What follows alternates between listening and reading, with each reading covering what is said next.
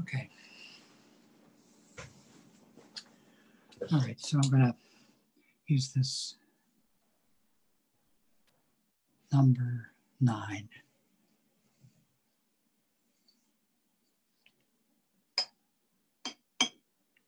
And I'm going to put water on the paint paper.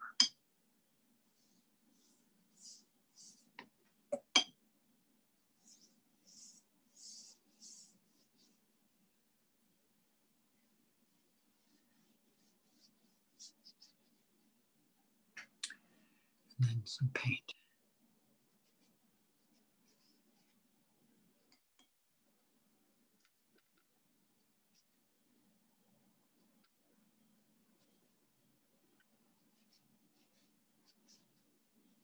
When I have water on the paper, I can't do those twists and turns like I can. Yeah, it fades right into the paper. Yes, yeah, it doesn't keep it. It just spreads out. So I kind of think I don't like putting water on. But something else happens instead.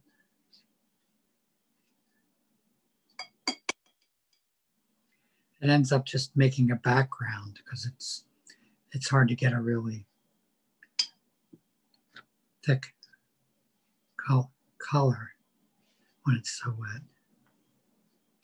So it ends up that after it all dries, I can do something with it. You know what I mean? Right now, it's not very dark. So It's really wet. Yeah, it's too wet.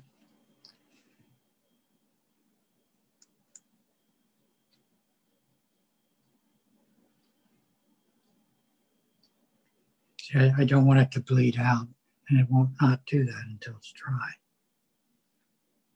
Oh, I like that.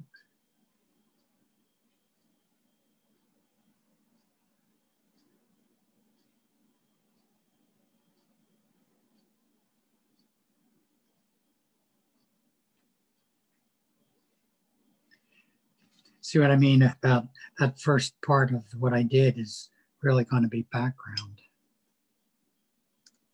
Yeah, and it's a background. I love the sky. Yeah.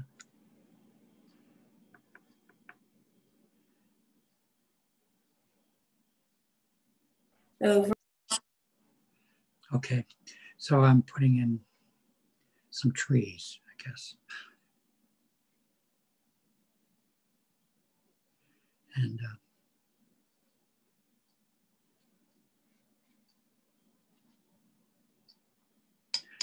not sure that that's, it's,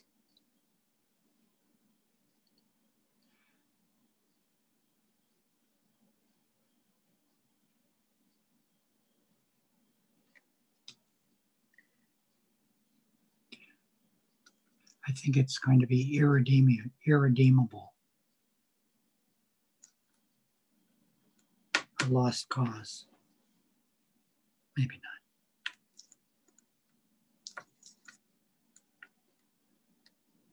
Trying to get a dark color.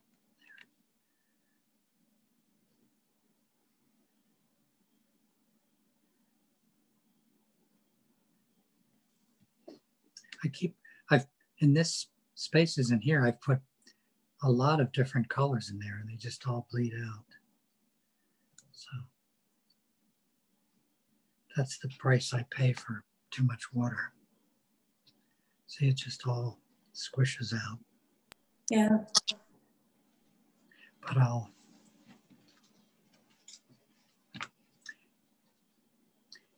wonder if I just get my dry brush, go in there like that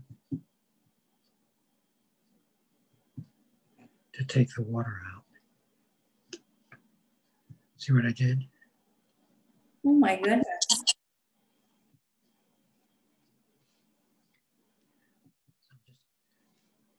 With the dry brush, instead of putting paint down, it's absorbing what's there.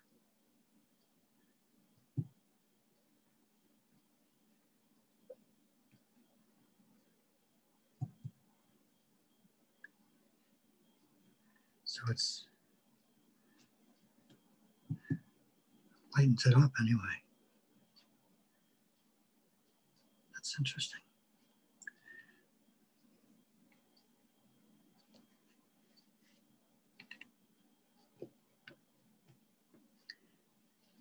There are different things that I see happening. And I'm going to put some color in there, maybe some yellow. That lighter area.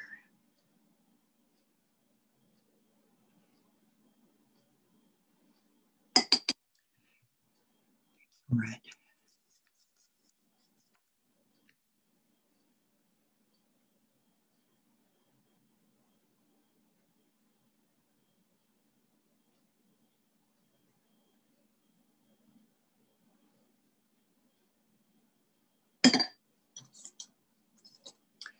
And I'm going to use the straw to blow it.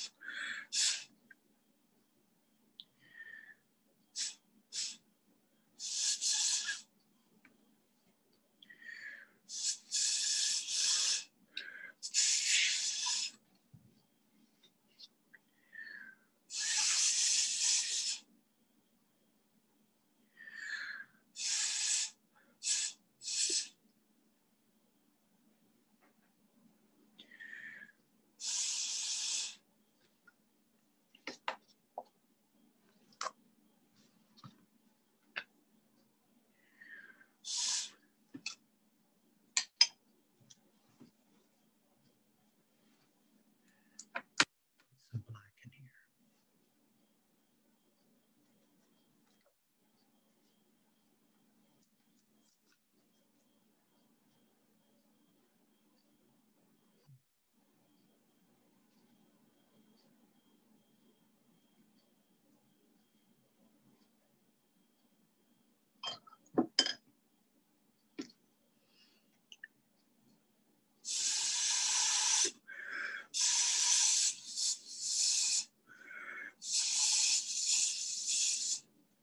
Ugh.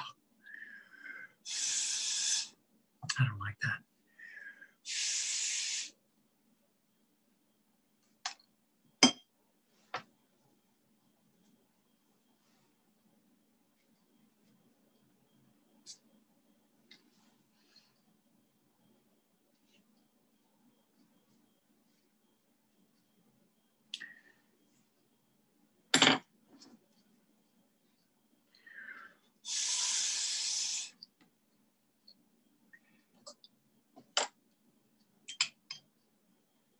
I'm kind of frustrated with this, Catherine. Maybe I should start over.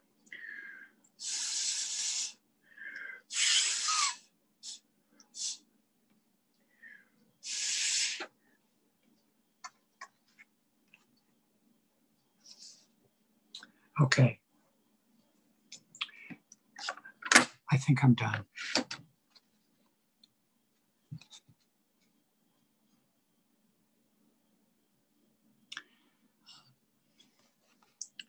So we can talk about this tomorrow.